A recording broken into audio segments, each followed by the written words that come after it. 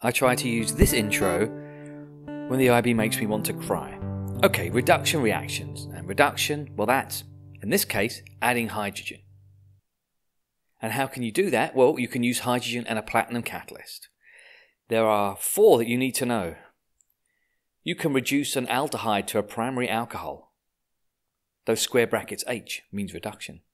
You can reduce a ketone to a secondary alcohol. Thirdly, you can reduce a carboxylic acid to a primary alcohol.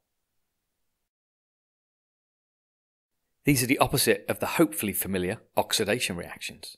And finally, nitrobenzene can be reduced to phenylamine.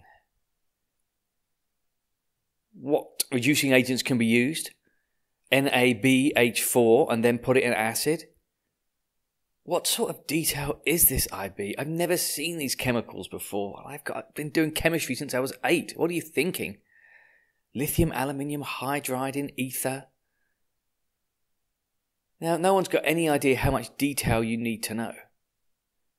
But from reading the books, all of these reduction reactions will work using hydrogen and a platinum catalyst. That seems to work for all of them. Let's look at more detail. The reduction of aldehydes and ketones. Well, I've drawn out the carbonyl group that's common in aldehydes and ketones, and I'm going to reduce it, add some hydrogen, and I pop on a hydrogen next to the oxygen and a hydrogen on the carbon.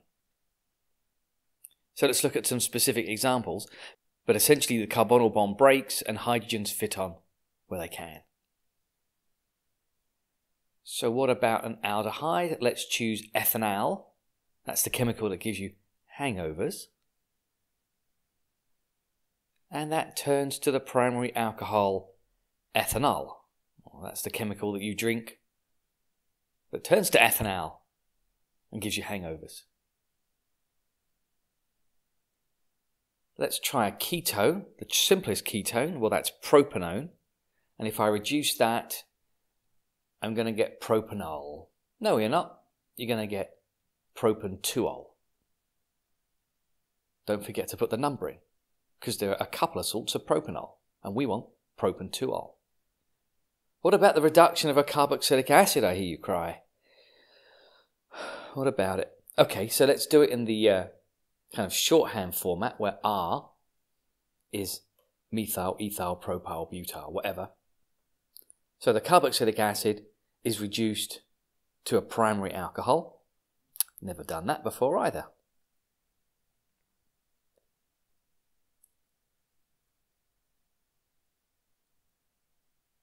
So a potential question, what alcohol is produced from the reduction of butanoic acid?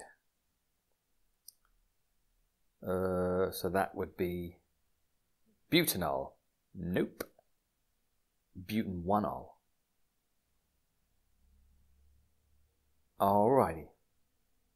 Now actually, when you're reducing carboxylic acids, not only do you add a hydrogen, you also remove an oxygen. Removing oxygen is also reduction. So some more detail that you seem to need to know is that the reducing agent, well, it behaves like a hydride ion, H-, and that's a nucleophile. Nucleo means positive, nuclei positive, and phile means love, so something that loves positive things. Well, H- loves positive things. So what's positive in a carboxylic acid? Well, that carbon's positive, because the oxygen has attracted the electrons away from that carbon, making it a little bit positive. And so that hydride nucleophile can move on in. Don't forget to draw electron pairs with nucleophiles. And another piece, and this bit really to my mind is just useless. I don't know what the IB are thinking. The reduction of nitrobenzene to phenylamine in a 2-step process.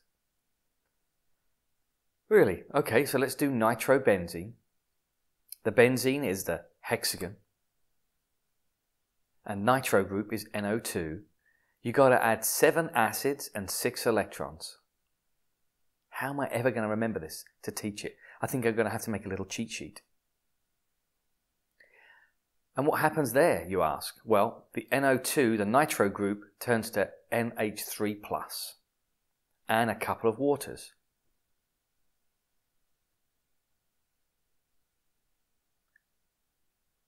What is it that's providing the electrons, I hear you cry? It's the tin. Of course it's tin. The second step is where you take that product, add hydroxide ions, probably sodium hydroxide. That rips off the H+ from that ammonium part of the molecule. And so now that H+ has gone, the NH3+ turns to NH2 and some water. Alright, let's label some stuff. So the tin provides the electrons. Of course it does. You have to reflux the top reaction.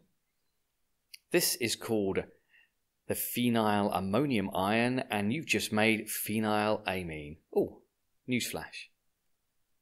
I really think this is pretty useless chemistry, to be honest.